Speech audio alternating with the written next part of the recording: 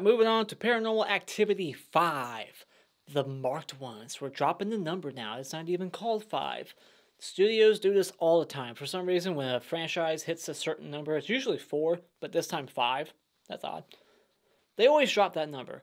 They're like, nobody's going to go see the movie because they haven't seen the first 4. So let's just drop it and it'd be like 5. But on this one, I can see why they dropped the number, because this one's like the cousin sequel of the first 4, because it's not very...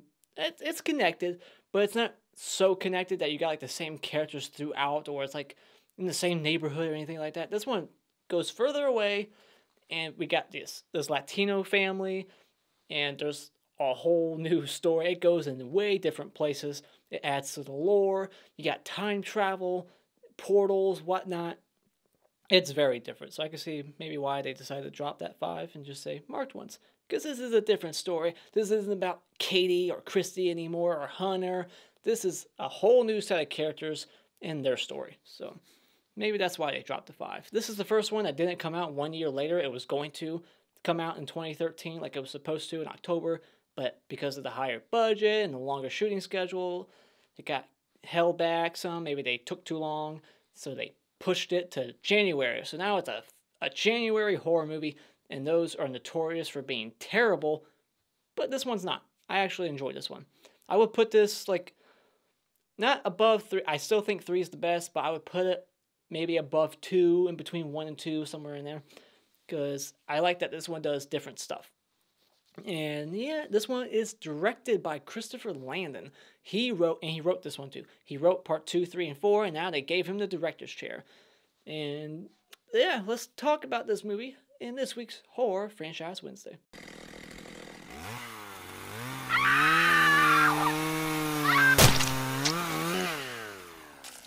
Paranormal Activity Marked Ones. Starting with the little things that I like that we're finally just in an apartment or somewhere different. It's a weird thing to like, but after a mansion, just all these mansions, I'm glad we're changing things up even more in this one. Not only is the story different, not only do we get a whole new set of characters, and we add more to the lore, and these characters are very interesting. I like their chemistry together, Jesse and Hector, but we also got an apartment, a rinky-dink apartment in the ghetto. No longer are we in some freaking giant mansion where everything's just clean and white and awesome, and I'm just sitting there jealous the whole fucking movie. Finally, I can watch this movie and be like, hey, at least I don't live there. Now I feel better. So I like that. For my own selfish reasons, I like that we're in an apartment now that makes my place look much more awesome and huge. So yeah, whatever. Hector and Jesse, I like them. They're nowhere near better than Big Ben. Big Ben is still my favorite character in the franchise. This is the first Paranormal Activity with nudity. Yeah. But unfortunately, that comes with a negative. A giant fat woman is butt-ass naked. You see her ass and every single wrinkle within. Ugh! The guy says, oh my god, my boner's been killed. Like, that killed my boner. I agree with him on that statement. The chick that's naked, though, the skinny one, and the tits too perfect, they have to be fake. Is she fake? It was so blurry, I couldn't even tell. I was just like, okay, I like the tits, you know, but is she even real? She looked like a mannequin. She looked like a mannequin with big, huge, fake tits. I could not tell, and she was so still, she might as well have been a mannequin. She was not moving a muscle. So this is a legit question. Was that a real woman, or was that a mannequin? Because I literally, as big as my TV is, I still couldn't tell. I'm like, I'm on the fence. Was that a real person? Let me know, because I seriously could not tell. And yeah, I like that we add to the story. We got time travel. I love what happens in the third act. I won't go into it right now, because I'm not spoiling the movie yet, even though I should. It's old, but I always save things for the spoiler discussion. But where this movie goes in that third act, and the little homages and little winks that we get to like parts 1, 2, and 3, like character-wise, or like newspaper clippings, I love all that stuff. I just love that this is still connected, even though it's kind of loosely connected to the first 4. It still like pays tribute to those, and it says, hey, this is in the same universe, so we're not just flat out ignoring that shit. So I like that there's still continuity, because I'm a continuity person, and I like each movie to flow into each other, and there to be one story that just keeps going. So yeah, it's not like they're like severing ties with the other movies, like, oh, fuck off. No, they're still connected, and I love that. And what else? A GoPro, I love that they changed the whole stationary camera in corners. Like, let's go from this corner to this corner and this corner. Let's watch these people sleep for 12 hours. I'm glad we're not doing that shit no more. I'm glad that they decided to make it more modern with the GoPro camera that became very popular. And it's a GoPro camera basically the entire movie. So the camera's always moving. If you get motion sickness, this isn't your film. But I don't have that problem, so I was able to enjoy it. So yeah, no more security cam, GoPro, I love that. As for any like negatives, this is just me nitpicking it, but why are they filming over half of this shit? Why is Hector even filming anything? Like, I get the graduation party, I get the party afterwards, I get when they discover this kid Jesse is like got powers from the ghost that's like around him or in him, whatever. I understand like all that stuff, but when your friend's getting his ass kicked, why are you still filming? There's a couple of moments where I'm like, dude, just put the fucking camera down and help your friend out. It was so annoying. So yeah, just why are they filming over half the crap that they're filming? And it almost gets them their ass kicked at one point when he accidentally like starts filming gangsters across the street, and they're like, "What are you doing? Give me that camera." And I was like, exactly. See, you shouldn't be filming everything, Hector. You're an idiot. I like that Hector's wearing a shirt that says, "I just look illegal." The story at this point is just getting convoluted. Like, they add to the lore and what's going on and why to the point where you're like, okay, well, what about this? It's what? Huh? So now I'm just kind of lost. I don't even care anymore. I'm just like, just give me some scary stuff. Do something interesting. I don't care about the story no more. The whole witch thing is just getting boring by now. They continue with it. We still see more witches. They continue that symbol, the triangle, the circle. Even the poster has the guy with like the triangle and circle. But now they're like adding lore about being 18 and people being marked from birth. And this person knew this person from part whatever. Like, it's just getting kind of convoluted at this point. And it makes me ask more questions. I'm getting more questions than answers at this point. And there's not really a whole lot of creepiness. Like, there's a few moments, but for the most part, the first half is like lighthearted, and then finally like the second half, when things aren't that fun for the guy, like when he's at first it's all fun, like this paranormal entity, they're like having fun with it, they're like playing Simon Says and whatnot. But the second half, there's only like a couple eerie moments within the film. There's not a whole lot like jumping out at you, even though I'm not a big fan of jump scares, but there's like nothing jumping out at you at all.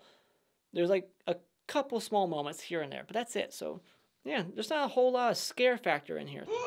Oscar! Oh my god! Oh fuck! Fuck it! Oh my god! Now the hottest chick in this movie is Marisol, whatever her name is. It's a Latino name, I'm guessing, right? Marisol, Marisol.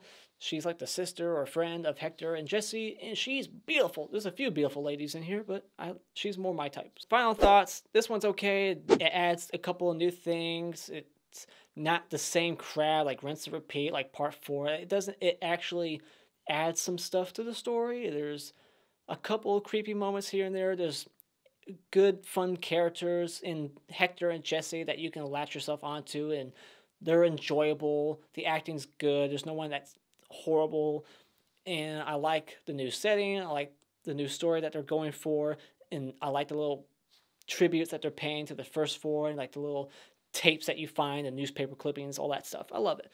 It still has continuity with the first 3 or 4 films. So when it comes to Paranormal Activity 5, the marked ones, if you like the other ones, I can't see why you wouldn't like this one, so definitely check it out at Redbox.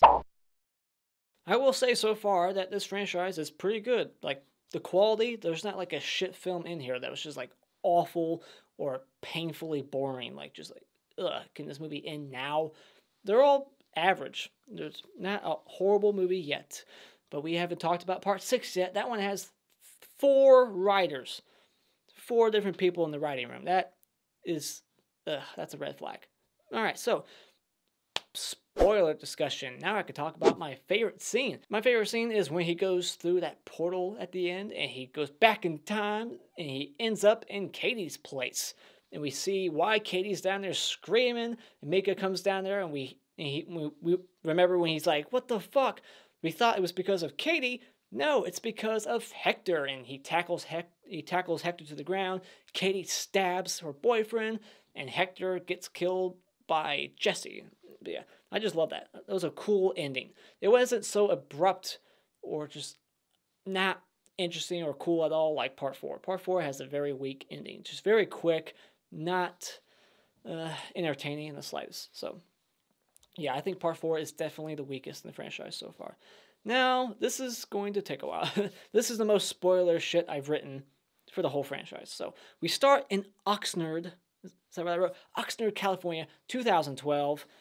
And we have this Latino family, and one of them's graduating from college or high school, I guess, and he's drinking alcohol.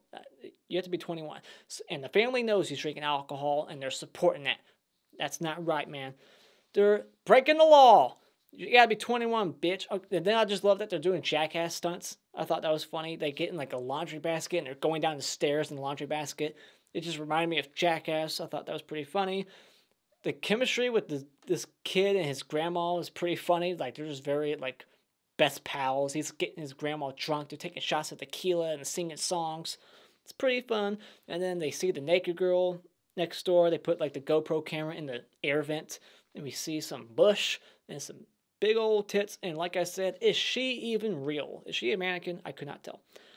And then, but yeah, just, like, the back and forth between Hector and Jesse and just them fucking with each other. Hector will draw a dick on Jesse's face, and then Jesse, when Hector's lighting a firework, he'll be like, boom, to scare him. Just all that stuff. It just makes the movie lighthearted. You're having a good time, and therefore when something scary does happen, it's like, whoa, where did that come from? I was having such a good time, and then that makes the scares more effective, right?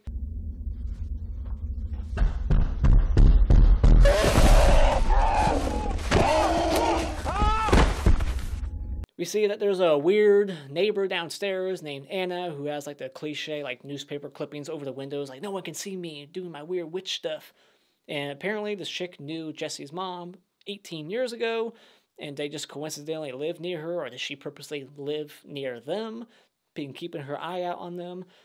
The whole Oscar guy is, I guess he was marked at birth too. Is it a coincidence that they all just kind of go to the same school, these people that were marked? It seems like the witches are only in different cities in California, I guess, right? I don't know. But there's just some things in here where I'm like, that's a kind of a coincidence, isn't it?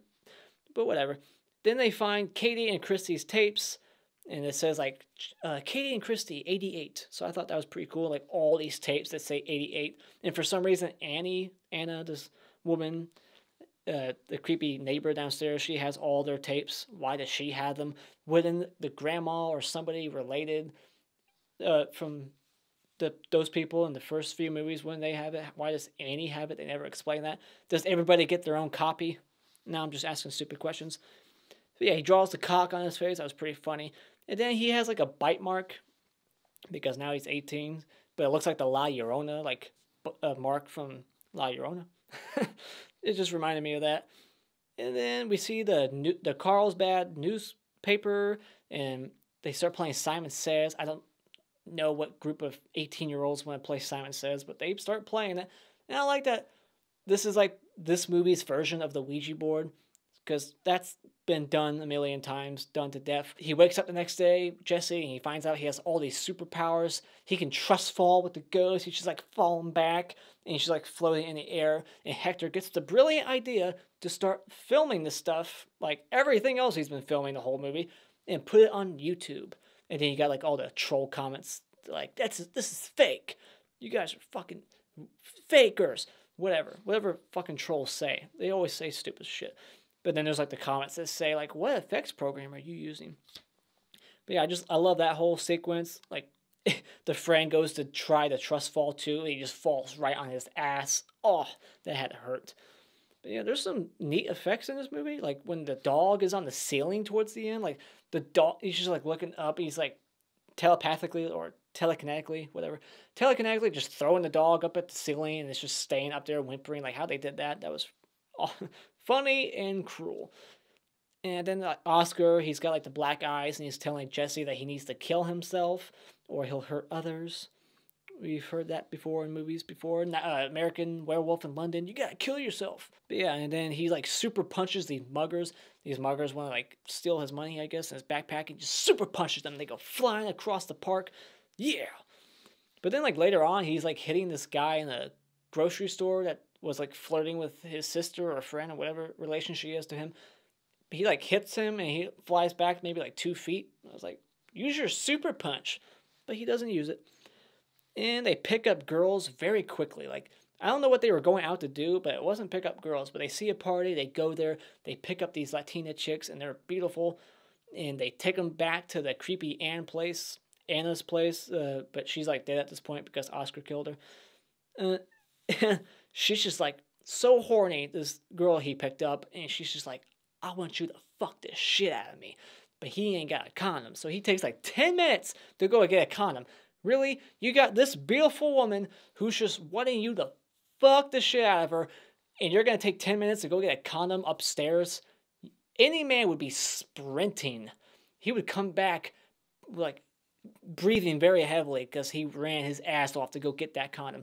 And if he was going to go out to get laid, he should have had a condom on him already. Or just lie about it and be like, I got a condom, don't worry. And like turn your back and like pretend open one, like make become like Michael Winslow in that moment. Just make noises like plastic. And then pretend like you're putting a condom on. Lie about it. And if she questions you while sex, like, I don't think you have one on. Just be like, it's the world's thinnest condom. Trust me, babe. And fuck the shit out of her. But he gets cock-blocked by his own stupidity. And then Oscar, he's there. And there's like the secret cellar downstairs that somehow Anna built over the years and nobody heard a thing. Bullshit! How did no one know about that? And it's very big and elaborate, this underground like basement that she built. So yeah, somebody would have heard all that digging and construction. You would need like a shovel, sledgehammer, pickaxe, and jackhammer, whatever. Somebody would have heard something. Then they find Jesse's pick in the cellar. So apparently Anne was he marked from birth or is he marked now? See, I'm confused. Well, I thought Jesse was marked at birth. She doesn't need to be like taking his picture, putting it in the basement, and doing some kind of witch thing on it to make him possessed now. I thought it was just like when you're 18, you're possessed. And we find that out because of Allie. Allie from part 2, she makes a return here. I thought that was awesome. And this is supposed to take place like 6 years after part 2. She doesn't really look 6 years older, but then again, she's like a 25-year-old actress playing a 16-year-old in part 2. But she tells them that when you're marked at birth, there's these witches. She's been studying this shit for the past 6 years. And she says when you're 18, that's when this thing in you that was marked since birth comes out and it possesses you. Because 666, 6 plus 6 plus 6 equals 18. I think that's the explanation we get. And I hate when you see 555 in the movie. It's just annoying. I don't hate it, but it's just annoying. When I see it, I'm like, really? Just fucking make something up. Cover it. Do some creative stuff to cover up a number or something. Give us a real number. This 555 crap, it's just like, it's fake as fuck. It's a movie thing, and it's annoying. And yeah.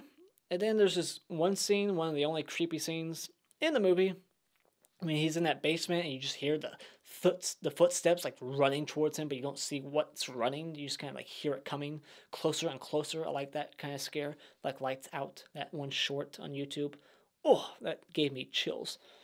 But then the other scare, not really a scare, but just kind of like a creepy sequence. He has that big old black hair that he's taken out of his eyeballs coming out the corner. Oh, we see Katie and Chrissy as kids, like the ghost of their former selves for some reason. It's not like they died as kids, but for some reason, their 6 and 5-year-old like versions of themselves are like ghosts that Jesse's seeing in the basement. But again, that's like a little callback to part 3. I like that. And yeah, he gets attacked in the basement. And then they do this egg yolk. Like, it's like, I think it's like a Latino thing, right? Because it's in the Curse of La Llorona, and the Latino priest is like, if I do this little blessing on this egg and then I crack it open on you, it's going to be black yolk. And that's exactly what happens in here. The grandma's doing this like, ritual thing. She's saying whatnot. I don't know what she was saying, but then like she grabs the egg, and then he grabs it and squishes it, and there's like black shit coming out of it. So it's like, oh, he's possessed. Look, it's black. And then the whole room like starts like melting or contorting. It's like it's being sucked into a different dimension, and then it just explodes back to normal, and everything in the room is just like flying around, and Jesse's like levitating. I thought that effect was pretty cool. That was pretty awesome. I don't know how they did that. And then the grandma gets thrown down the stairs, but I don't think she dies. They say she's at the hospital, I think. And then they take these gangsters and they go to the house in part 3. That was awesome.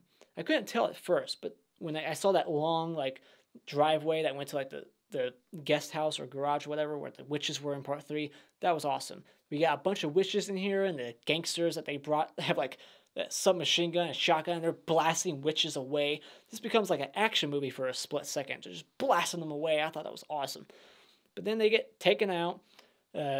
Marisol, she gets killed. She drops through the glass.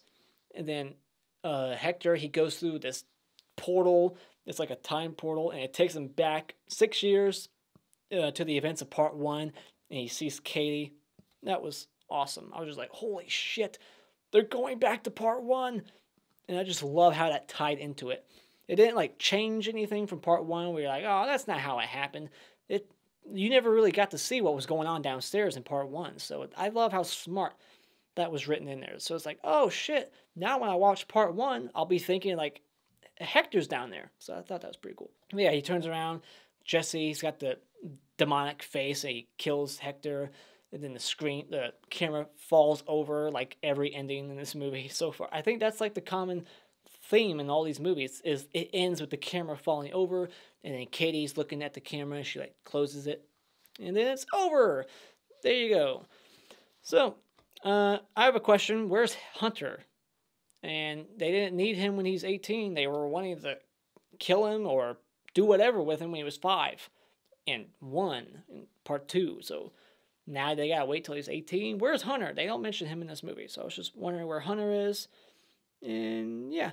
Is the grandma immortal from part 3? There's an old woman in here, and I'm not sure if that's supposed to be the grandma from part 3. So is that the grandma from part 3? That's my other question. So nobody's going to answer them in the comments below, but just in case you do, those are my questions. So those are my thoughts on Paranormal Activity, the marked ones. Did you like this one? Is it the best one to you? Is it the worst one? Where would you put it in your ranking? Let me know in the comments below. Thank you so much for joining me tonight. If you like what you've seen here, you can hit this like button, and you can become a subscriber today just by clicking on my cartoon face in about 5 seconds. And until next time, auf Wiedersehen.